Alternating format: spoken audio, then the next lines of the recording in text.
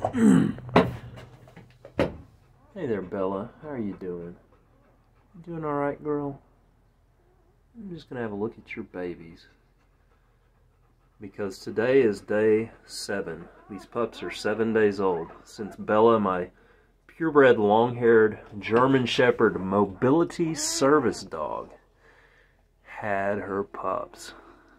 And so, yeah, 7 days ago, she had her pups. Last Saturday, today's Saturday.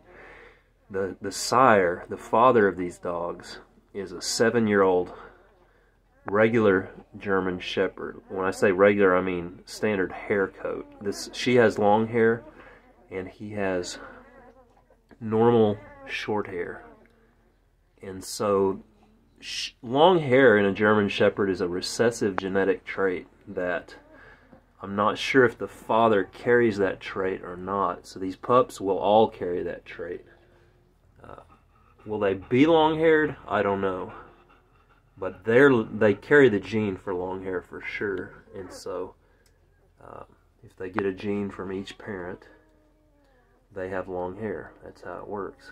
But the father's a beautiful German Shepherd, 7-year-old, good guard dog, family dog. The man who owns him is a very nice individual to let me breed Bella to him. And so he's white, but he carries the black gene, which I knew Bella carried the black gene, which is also recessive, but I did not know that the sire dog carried that black gene.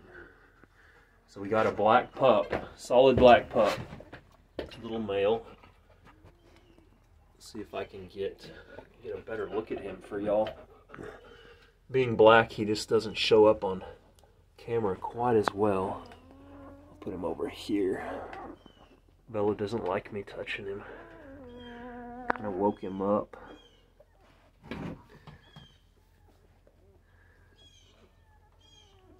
She's taking good care of him, as she is all of them. Oh, she tipped him over there. Solid black except for a little white spot right there on his chest. Very, very small white spot. Otherwise, he's solid black. White ones are all males as well. All boys. Doing good. They'll open their eyes in about another week. And they're popular dogs. They're very popular dogs. Right now, I think with the pandemic and just uncertainty, people like good, big, protective dogs for their homes, you know, to guard the home while they're home, protect their children. They're just, German Shepherds are great. So 2 of these are already sold, and 2 of them will be. I want to keep them all, but I plan on keeping a female, and we've got all males here, so I'm probably going to sell all of them. But I don't know, I may keep one. Anyway, 2 of them are already sold, and so the way I'm doing it is if people are interested, they send me a deposit, and so that secures the pup.